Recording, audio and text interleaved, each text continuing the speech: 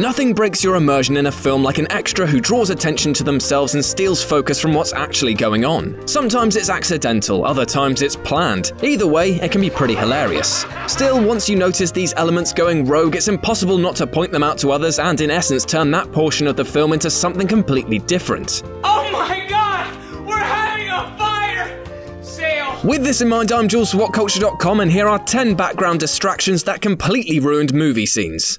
Number 10. The Violent Horse, The Last Samurai. Proof, if ever it were needed, that horses are four-legged devils.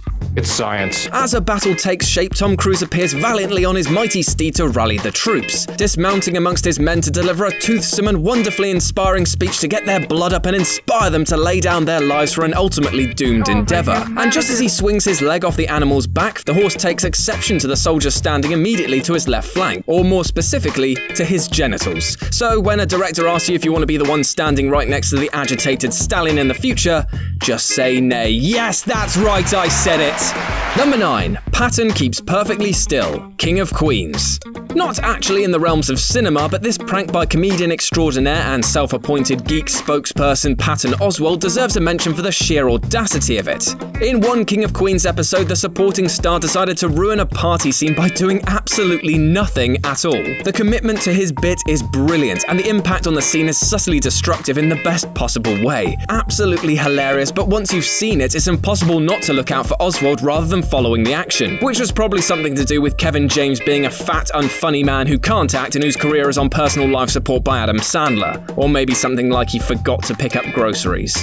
Number 8. The overzealous Tumblr, Die Hard 2. We've looked at terrible and distracting extras who ruined their scenes in movies before, and there are few things worse than a bit part player with aspirations to hog camera focus and make a name for themselves. And such is the case with this background chancer from Die Hard 2, who clearly takes his direction to flee as an opportunity to add a completely unnecessary and comically distracting flourish, throwing himself to the floor in an awkward and unconvincing manner that screams, "Look at me!" but for all the wrong reasons. Number 7. Blofeld's cat is really not happy. As The Last Samurai proved, you should really never work with animals on screen, because no matter how well trained they are or how usually well behaved, you can never quite tell how they will react in a stressful or volatile situation. Just ask Blofeld, who suffered at the mercy of a spooked feline. Clearly unhappy with the on-set explosions, the animal shows its disdain and completely upstages everyone else in the scene in the process. Full marks really have to go to Donald Pleasance, who doesn't miss a beat, despite the claws clearly penetrating his arm skin and the writhing, unhappy creature attempting to escape his clutches. Spooked pussies, eh? Can't do a thing with them. Number 6. The Frozen Children, Everything Must Go. Chances are you might not have seen Will Ferrell's surprisingly good comedy drama Everything Must Go, but give it a shot for this scene alone. Children can be so literal. Boys have a penis, girls have a vagina.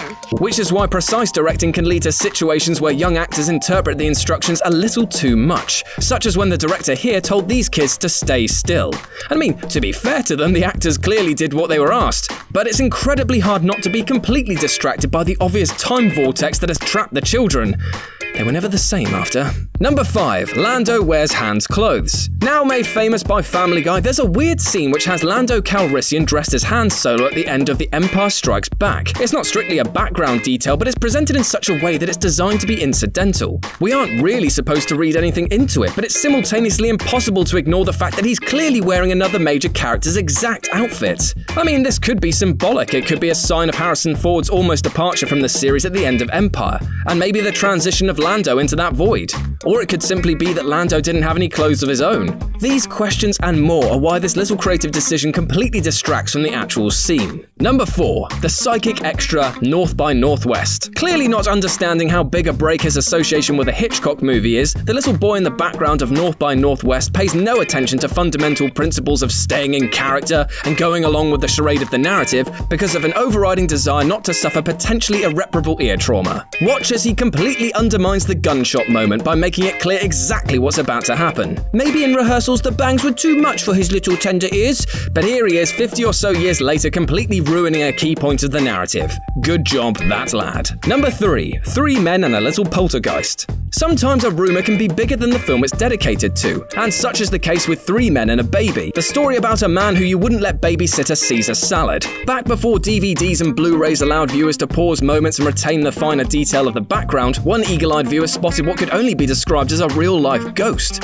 To the untrained or superstitious eye, there's still a chilling element to the sight of the boy in the window. But for anyone who likes things like the truth, You can't handle the truth! this has long since been debunked as a cardboard cutout, but it still doesn't stop it from completely overshadowing the movie. Number 2. The Hanging Munchkin. Now for another rumour, which has blighted the legacy of a classic movie, the urban legend that the Wizard of Oz accidentally captured the tragic final moments of an extra playing one of the Munchkins is one of the most infamous on the internet. It states that there's a scene in the movie which unwittingly features said actor taking his own life in the quaint forest background of the yellow brick road. And the story took on a life of its own, compelling viewers to pause and closely examine the scene endlessly to spot the rumoured figure. And it completely changed the way the scene was digested, or in other words, ruined it. Sadly for conspiracy theorists and happily for Munchkin protection groups, this has subsequently been proved to be the rubbish that most sensible people would have immediately thought it to be. And number 1, Mr. Nanny's dog botherer. It isn't often that anyone upstages Hulk Hogan, which is precisely why this distracting example is the obvious choice for the pinnacle of this list. In between making a name for himself as a wrestler and then ruining his legacy as a regrettable reality TV star, the Hulkster made a well-publicised and very much underwhelming sidestep into the world of filmmaking. Some of his appearances, such as his cameo in Gremlins 2, were pretty good, but they were few and far between.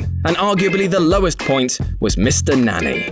But there's a glorious WTF moment in the background as Hogan cruises down the motorway on his hog. I mean, look at that. Had the animal somehow upset its owner? Did it even belong to him?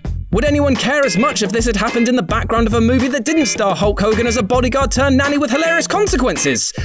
Probably not, but there it is. And that's our list. Did we miss any distractions which done doomed the scenes that they were in? Well, let us know about them in the comments section below. And if you want to come distract me from my life, then you can follow me on Twitter, RetroJ with a 0. If you've enjoyed the video, then like, share and subscribe for more. As always, I've been Jules for Whatculture.com, and I'll see you soon.